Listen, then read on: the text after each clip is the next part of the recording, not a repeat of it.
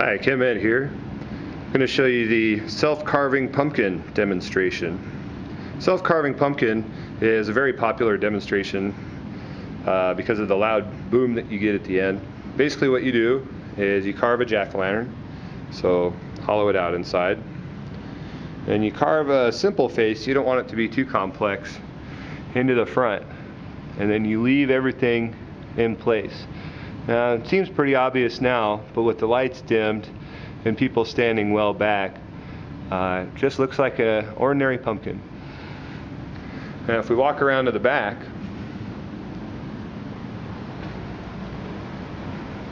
you'll see connected in the back I have a piezoelectric lighter.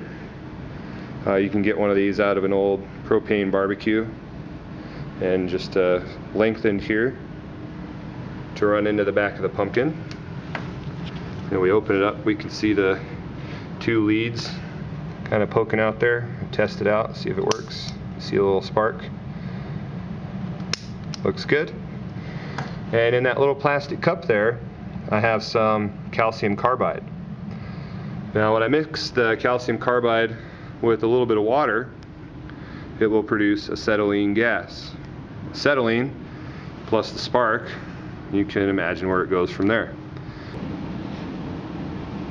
Alright. Get that in there.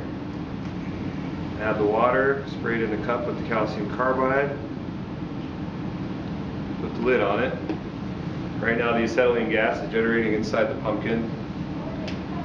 Just kind of want to mess around with this a little bit before you do it with students in the room. One, you don't want it to fill with too much acetylene, because then pieces of pumpkin go flying everywhere. Two, you don't want it to fill with too little, because then it's not enough force to push out the eyes and the mouth. I've usually found around, with the amount that I use, waiting around 15 to 20 seconds usually does the trick. The longer you wait, the bigger the boom is going to be. See if we can get a big boom for this one.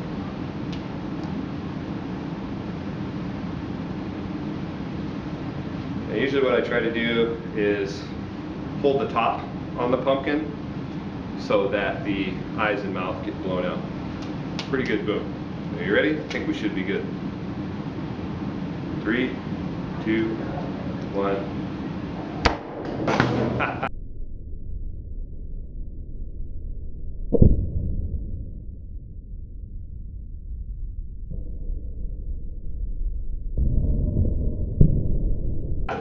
So that was a pretty good one. Like I said, I waited a while. A lot of times this won't fall through. If you use a plastic cup, typically the plastic will catch on fire. And then not only do you have a self-carving pumpkin, but you have a self-lighting pumpkin.